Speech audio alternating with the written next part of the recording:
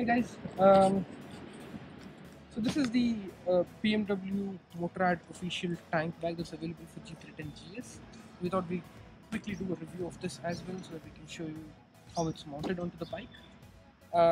The few things that the Motorrad guys told me: make sure the tank pad is always put on a tank which is clean.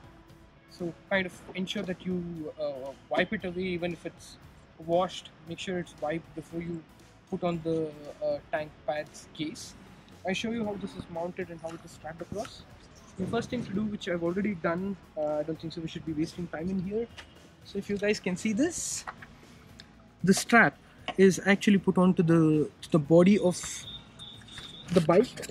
I don't think so you can see it completely, but I'll try to take some pictures and post it if possible. So this is where you lock it across. This is just like how you put your any other luggage bags. There's a proper rod over there where you can tie this, and this buckles up to the actual tank bag. Now this is not the complex part. The little complex part is actually taking it around the seat and then placing this particular what do you call this? I call it mount.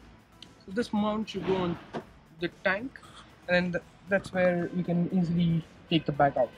So if you see the tank bag itself, it has quite good space. It's stuffed with a lot of stuff right now. You're heading back to Bangalore. It has too many things which it has to hold. The top box, I think it is by default 12 liters, 15 liters. It can be expanded.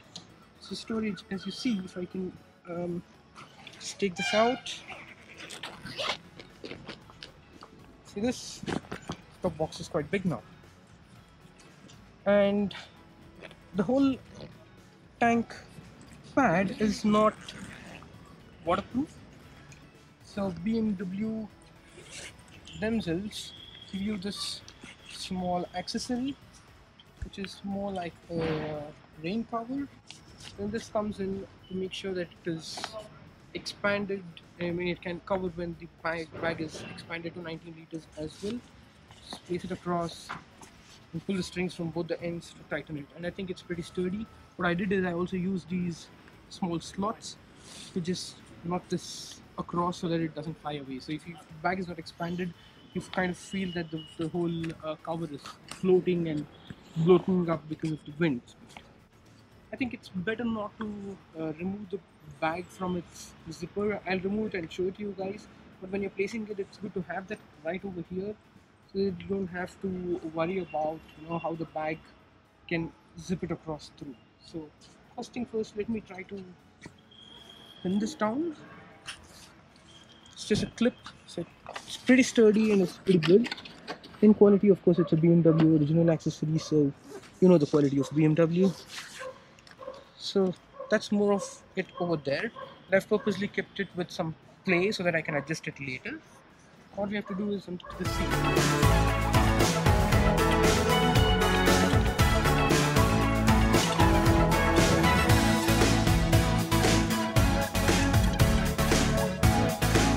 What I did is, you have to hold this, take it across in this slot, small slot right here, and it comes out on the other side.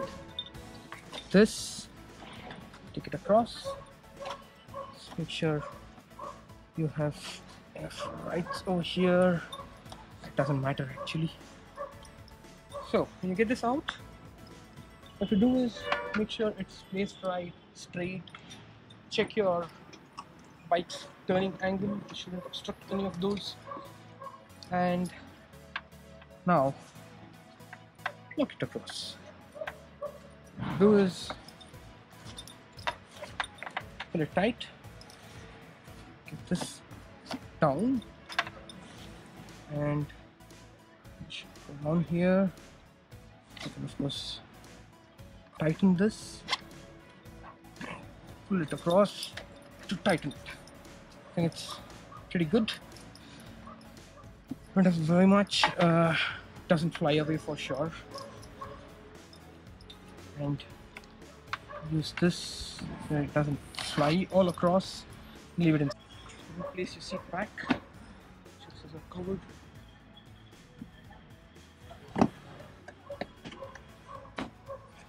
That's it. Now, how do you remove this? It's a zipper all across. And here it is. That's it.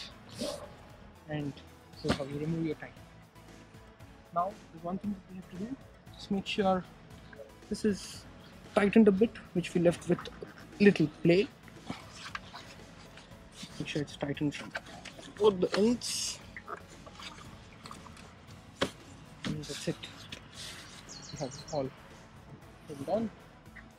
And then we now put it across. It's very smooth. See this? Just make sure you have to adjust this a bit because it's uneven at the moment. And that's it. All across. Across. That's it. There you go. It's done. Alright.